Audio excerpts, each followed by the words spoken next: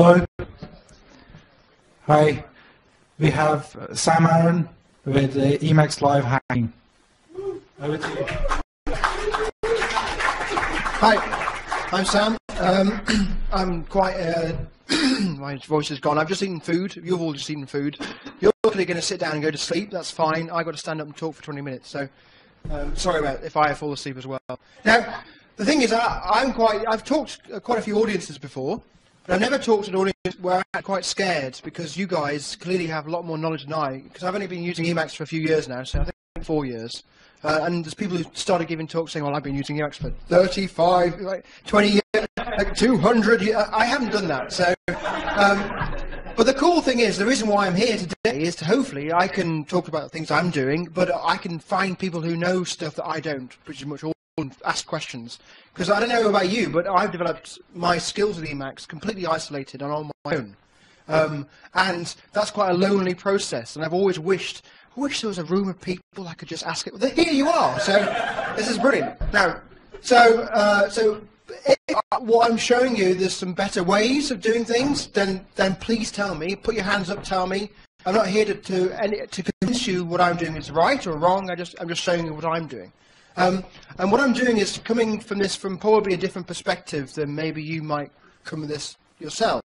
In that I'm trying to move, making the interesting transition from a computer scientist, I have a PhD in computer science, to being an artist.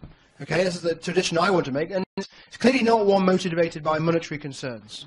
But it is motivated by what I want to do in my life and who I am and how I want to express myself and the kind of things I think are actually important. And actually, perversely, there's all sorts of interesting research opportunities in arts for computer science.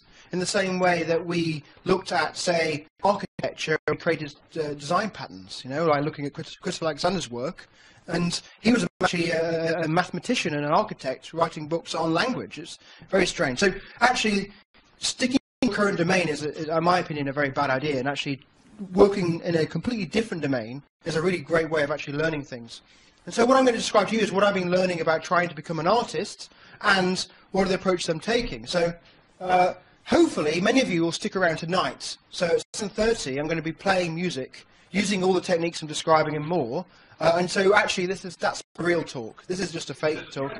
This is a trailer for that, actually. That's my real talk, because that's actually how I'm demonstrating what I'm doing, actually through practice.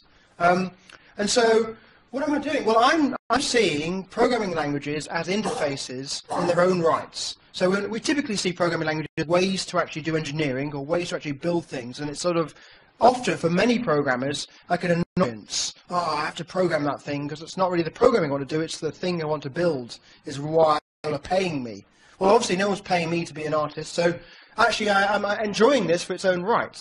And so seeing programming as an act in its own, as its own joyful thing, is really one of the reasons why I'm doing this. And so I'm seeing programming language as the interface. So what does that mean? Well, for me, that means that the text editor itself is part of the interface, and the language is part of the interface, and it means that that's the primary mechanism with which I'm communicating with the computer. So I'm not writing programs to do stuff. The programs I'm writing is my communication, if that makes any sense. Does that make sense? I'm sure it does to you guys. So what I've been doing is I've been cheating, as all good programmers do, and I've been combining things I've found. So I've sort of seen Emacs as sort of I'm like a pirate of Emacs. And I'm sailing around the seas and finding all sorts of awesome treasure, and I'm pulling it in and shoring it in. And so I found lots of cool little small mini projects and bits and bobs I've shored in. And over the period of the 4 years I've been working in Emacs, I've actually developed a config which has incorporated all these things to the extent that when I do like my performances, people say, whoa, you're using Emacs, I'm using Emacs, I'm doing loads of cool things, what are those things? So I've released those things as part of a project called Emacs Live. Now, I don't expect any of you to use it at all, but maybe it's of interest if you see some things you think, well, what was that thing? Well, it's all documented and structured in this project, so you can actually find things and see it as sort of a treasure trove yourself of interesting snippets to pull and look at. Right, I'll use this one as well, that's cool. So, has anyone I've made sense so far at all? Any questions at this stage? I mean, I could be delving into the realms of the abstract. So let's make this a bit bigger. Okay, so obviously Emacs is my interface to the language. In this case, you could have it's Emacs Lisp. That's fine. So you can do things like the also docking stuff. You know, that's nice. And then doc strings popping up. And obviously, if it's a smaller font, then this also fits on screen. But the thing is, I see it as an interface to music. So I'm making music. And what does that actually mean when you have an interface to music? Well, it means that Emacs becomes my instrument. It's like a musical instrument. And so, in the same way you might imagine playing a violin and learning how to play a violin, I'm playing Emacs and learning how to play Emacs. This is quite a strange thing. And so, the tools I'm making are all about that interaction, about how I can actually communicate my ideas, my musical intentions to the systems I'm using through Emacs. And how can I embellish Emacs to enable that act to become frictionless or be more powerful? And it turns out that a lot of those embellishments that I'm creating, just making music, actually turn out to be pretty useful for developing software in general. Actually, a large number of people in Nokia, I believe, are using this exact config to do closure development, and they're using my musical instruments to develop software, which is pretty cool. So let's just show you what that means. So this is a live running process. Oh, I've killed it. That was a live running process, which was a JVM which I started, and now I can't because it's still dying, but it will come in a second. So this is typically the way I work. So I'm using a language called Clojure typically when I'm developing, and Clojure requires you to start a Java virtual machine and doing the thing called line again, doing this from the command line. And then it starts a server which listens on a specific port, you can tell, and once that's booting, I can connect to this thing called nrepl. I can't see at the bottom of my screen. If I make it away like that, I don't know. Yeah, exactly, that's what I'm going to do.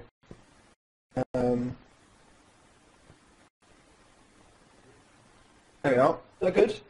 Yeah. nrepl and say start. It's a bit like some sort of slime thing.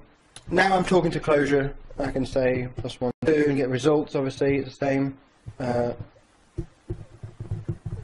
Pull an overtone not live, and now I can say demonstrate a sine oscillator. I don't have speakers connected, which is a stupid idea.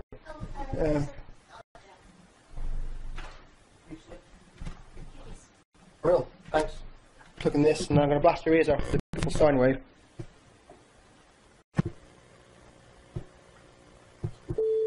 There we are, look at that. So, I can pull in. Yeah, question? What synths are I can talk about that for hours. So here actually, well, so the problem is there's no simple answer.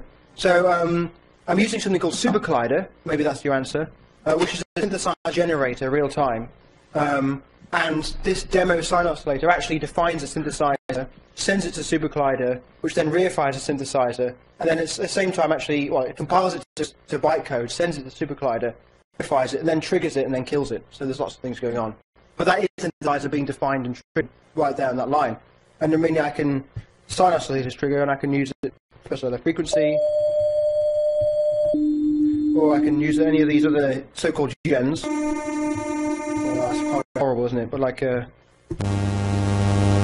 horrible. Well, that normally sounds quite nice.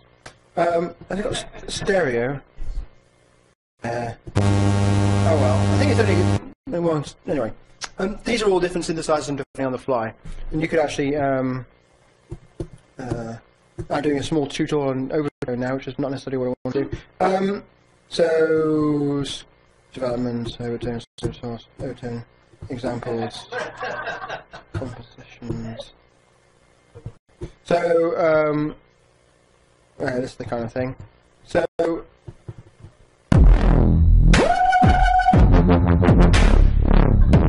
here actually is quite annoying sounds, but it's a bit better than the sine oscillator.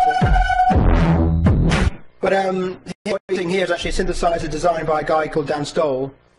In the Super Collider language, which is the original language, which I've translated to Clojure in the overtone version. The beautiful thing here actually is there's a side track, is that text becomes the way of describing timbre, or the sound of sounds. And I can write that text and I can read it and understand it. So I was able to read Dan's thing, translate it, which meant that that sound you heard, that sound, I actually understand it in my brains. Pretty cool. So I can see all the moving parts because I'm able to break it down to small parts. But the point I'm trying to make here, how long have I got left? I only gave myself 20 minutes. Yeah. The point I'm trying to make here is that I'm using Emacs to describe this stuff and design it like you might do with a software process. But I'm also using Emacs to trigger it and control it. Right? So you saw there, I was able to actually just evaluate it and make the sounds and stop it. And I can go into as a preview of a small thing we're going to do tonight. Scratch, Emacs source, drum based. Right? So you can sort of like define some things, and you can sort of. Oh, putting a float rate 0.1. That didn't work. Found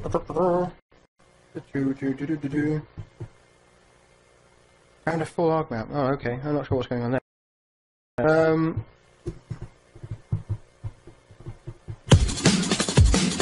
But I can just trigger loops like this, and or I can make them loop.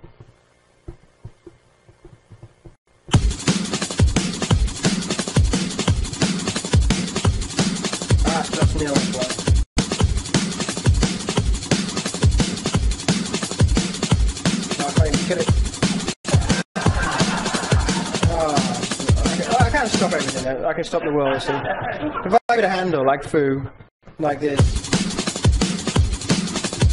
I can kill it that way. But I can also control it now.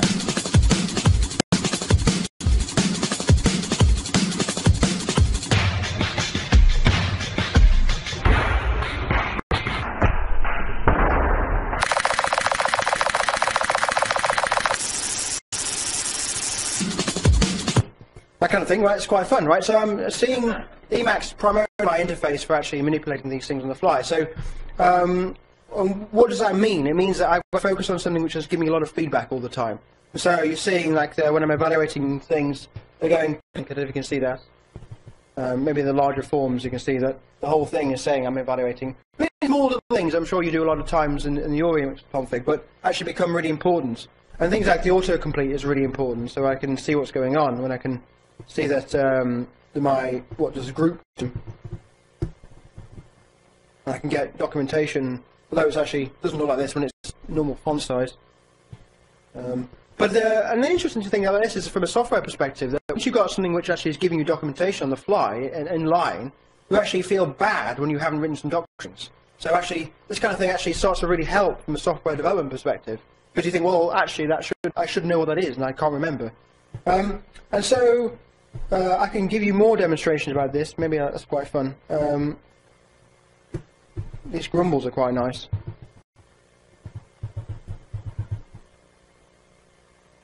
If they play. Unresolved symbol, grumbles group.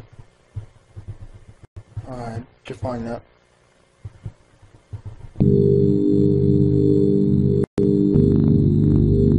So I can sit on the train actually when I'm going to work or something and play these things myself. It's nice. Though the temptation to actually go in and modify things is a bit too deep. And there's lots of things to modify, like the overtone software, also the Emacs config about what it's doing. And this is the kind of thing we're going to do tonight. It's going to be a lot more interesting because there's two of us. Question? Yes? Yeah. You said code is your interface. Yeah, code's your interface. And I'm wondering, have you experimented with plugging in whatever MIDI instruments to control the code from your... I'll show you tonight with these things like these Korg nano controllers. Yeah. So Overtone has like a concurrent event stream. But so, for example, like a MIDI saxophone or whatever you call it. Yeah, absolutely. Anything MIDI or open sound control or any kind of event that you want to give to a computational event, we can do stuff with it. And yeah, so actually, the interesting thing about from the Emacs Live perspective is that Emacs turns out to be an incredible way of controlling very large granular things. So you want to move from one shift to another. But the speed of coding is tiny compared to the speed of shifting a dial or moving a slider. So if you want much more fine-grained control, you want to offset this. But the important, I guess the philosophical point is that the controller thing shouldn't be a first-class citizen. Controller should be something which overrides or sits on top of the code. And so the code should be the thing you're actually writing. And if you can't do it from Emacs, then you shouldn't be able to do it at all. That's the key, right? Well, let's say Emacs, I mean like the A environment. And then the sliders make the job you would have to do rather than take 2000 to 199 to 198. You know, rather than doing it manually, sliding a slider is much more intuitive. So, yep.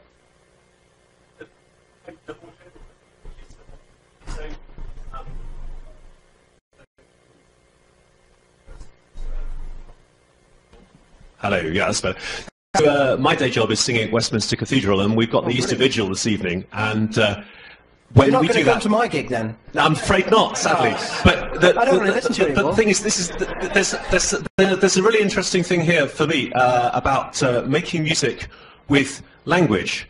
Generally, if our director of music starts talking, things have gone badly wrong, and there's an obvious reason for that, which is that with speech, it interferes with the sound, and the great thing about writing is that it doesn't interfere with the sound. But when you started talking about, for example, the importance of your various code completion and documentation mechanisms, everything you've got going on the fly, I'm wondering, are you building something here which is almost like an intermediate between gesture and speech? Yes, I think that's a fair point to say. Actually, it is a new space. Certainly, with Overtone, we can start to describe the timbre of sound and the structure of sounds. And with Emacs, we have a workflow for actually, and it's not just Emacs, you can use any environment which is closure. Emacs happens to be very nice because I can extend it. But yeah, it is that intermediate stage where actually I'm using the Emacs buffer in our practices to describe what we're going to do, and I'm actually doing a bit of coding then, but I'm also using it in the performance elements. So it is shifting between those roles, absolutely, yeah. I think that's interesting. Yeah, there's all the stuff, like, has anyone heard of undo tree? Yeah, that's wicked, isn't it? So I use it all the time. All the stuff, like a jump to cut chart thing, like when I go to like that D up there, like this business, boom, there I am. Those kind of things like become really nice. So all the small little like funky things that people have written, I'm pulling them all in. And so just to give you a quick guide, so Overtone Emacs Live is actually it's a better website than this. So this is the repository. And it's like we've got like the music-y stuff going on. And the key thing really is that I'm doing it in a way that if someone else wants to use this, so they're not necessarily like hardcore Emacs hackers, and they haven't got their own complicated, interesting setup. They just want to drag a folder and drop it in an emacs.d directory, and it just works. That's what Emacs Live is. So it can get you started pretty quick. And the idea is then hopefully they start tweaking themselves and they just clone it, and then maybe they delete everything and start again. That'll be beautiful. But just to get them started is the key thing. And wave structuring all the stuff. So I've got this notion of a pack, which is like quite a high grains like composite element. So it's not like a package you might have on an L node, whatever it's called. No, not L node. I don't know. I don't even use it, so I don't even know what the name is. But the package management stuff that's recently come into Emacs. It's much more high grains. So we can look at one of these packs. For example, like there's a closure pack, which pulls in all the stuff I do with closure, and I structure the directory in a specific way. So I have the init file, which actually is the thing which gets loaded up first, which then pulls up other stuff. And I've created little functions to like, pull in all the config files. So here I can pull in things which perhaps are already on the load path, or I can actually pull in config files. And then in the config directory, then I have specific sort of config files for different components. So I have one for Overtone, one for par edits, for example. That's how I'm modifying par edits. And I add some of my own things which don't quite match necessarily how a par edit functions the way I work with closure. So I can override things, I can monkey patch stuff. And I can also pull in libraries. Here I have like live add packlib. So I have libraries in a particular structure, so my libraries go into the lib directory. So this is able to find the library and put it in for me. And so then I obviously have a lib directory which sits there with all the stuff I'm pulling in. And so, like fuzzy, there's someone else's module I'm pulled in. And the way I typically work is all these things are actually Gits and modules in the development part. And I'm able to actually link specifically to specific Git commits. And if I don't like it, I'll fork it and make my own and then link to that. And then I have a normal brand, or a normal part of Emacs Live, which is just everything pulled in, which doesn't use some modules, which how people can just pull it down into their emacs.d directory without having to use Git or anything like that. And so this just allows me to structure it in a way where it actually makes sense for development, and any questions about people they say, well, I don't like the colour modes you've got. So I've got like this crazy cyberpunk theme, which I've written. Also got this Gandalf theme, which is pretty crazy. Like when I knew where the lighting isn't very good. And they say, well, I don't like your themes. Well, they don't have to pull in that colour pack, for example. And so they're able to also, someone said, oh, your Emacs Live is only focused on closure, and I want to do, I don't know, Perl development. Well, that's fine. You create yourself a Perl pack, and then link to it, and then people can pull it in, and it just will work. And you don't have to be specific in terms of just using the Perl library. You can actually start to describe all the ways you're specifically configuring that in a way that actually matches your needs. And that's, to me, that's quite a nice way of approaching it. So I'm not seeing this as a development environment that everyone's going to use and it's going to be super generic. It can't be that way because it's my violin and it's my saxophone. So it has to be completely tailored to the way I work. But if that happens to be useful for other people, then that's awesome. But that means also that it's not just a case of me pulling in different modes. It's a case of me pulling in the modes and configuring them in exactly the way I want them to be. And the crucial thing I've learned from this is that if you can do that, if you can pull all these different modes in, you have to spend quite a bit of time actually getting them to bind together well. They're not always completely compatible. And so that's quite a lot of work, actually saying, I've got this mode and this mode, but they don't quite gel. And so tweaking them so they do gel, and maybe that requires you to send some patches, or maybe they don't accept the patches, so you've got to fork it. And that's what I'm doing with Emacs Live, is if you use Emacs Live the way I use it, and there's something that's not quite right, I'll fix it, because it's my problem. Because I care about the way it all gels together. But if you're using it with some random other thing, well, that's your problem. That's not what I want to do. And so by sort of curating a big pack, one big config, it gives people a way to get started. But also, it creates its own little community. So we have a little Emacs Live community there's hundreds of developers using this, sending me patches, sending me comments. I hate the way it does the flickering text when you start. And the fact that people hate it means I keep it because it's causes contention. I like that. It's not a development environment. It's a violin. So it really can be what I want it to be. And if people like it, that's brilliant. And if they don't, well, fine. Like fork it or don't use it. It's fine. And so this approach seems to work out quite well. That makes sense?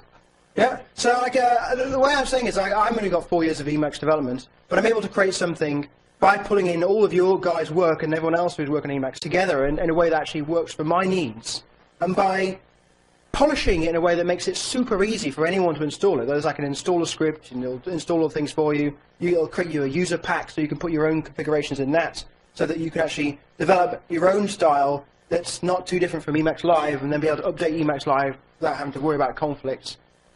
Means that people can use it very easily. That creates that community, and that's actually, it is a beautiful thing to be able to use your creation skill to pull something together that people can use nicely, and not have to worry about themselves. How do I get? Because when you see people trying to learn Clojure, they'll say, well, how do I get the autocomplete working at the same time as Pirate? And with those rainbow parentheses, they look pretty cool. How do I get those installed? And how do you get that? And all these questions, and there's no clear way to start.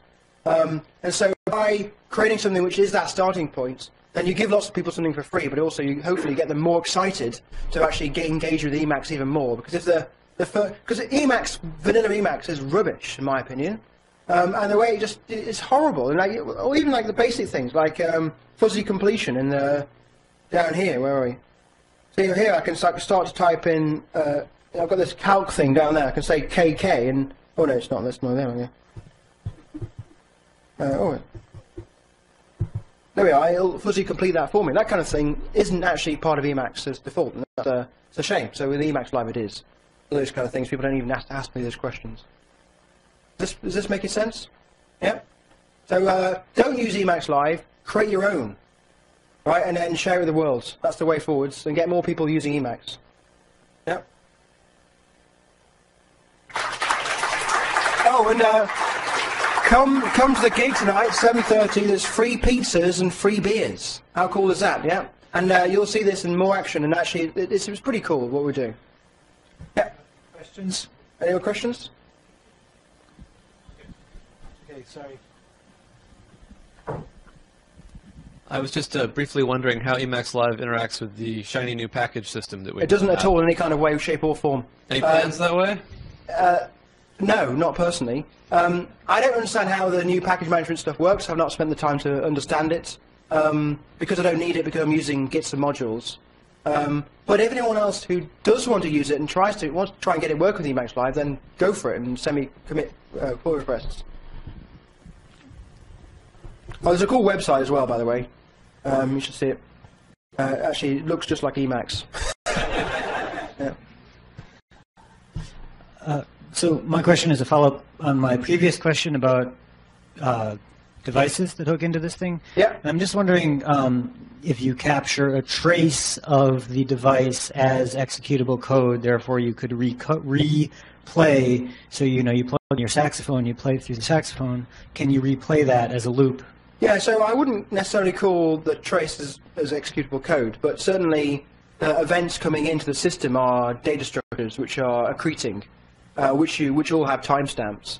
So certainly you could store the incoming events from the saxophone as a data structure, persist that, and then be able to interpret it back. And that opens you up to, by seeing it as data rather than code, although they're necessarily the same thing, but seeing it as data allows you to then to interpret it the way you want. You could stretch it out, you could shrink it, you could do like Bark-style flipping or slicing or all sorts of stuff.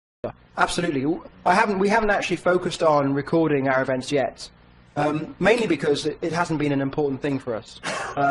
But I watched this video of this DJ guy, German guy, who's doing this crazy set, all these things, and he was saying that he records all of his sets and listens to them back, but he doesn't do the kind of thing you're describing because he feels it actually would impinge on his creativity, and that he would find something which worked well and then keep using that. Whereas by destroying everything he's created, basically, you have to recreate it, and the process of recreation actually puts him into new spaces he's never been before. And that actually works really well for us as well. Yeah, but certainly in terms of like considering the new forms of notation for music, when you start to use the computer, you can also start to, obviously, as described before, represent timbre, but you can also represent all the events, and that can be part of the notation for future study and for future consideration, and that's very important. Yeah. More questions? Anyone else? Anyone else going to use their Emacs as an instrument? One person? That's 2 people, that's great. 3 people. I'm very excited about the notion of actually using it as an instrument for coding. You're not that excited though, I don't believe you, because you're not going to come to the gig, so... You've got some better singing events. Sorry, what did you say? You're excited about... I actually didn't even... How insulting, sorry. Okay. So this is one of the 4 days in the year when I absolutely have to be at work, sorry. Fair enough. Your excuse, absolutely. Thank you for being here, and thank you for listening to my talk. Thank you, everyone.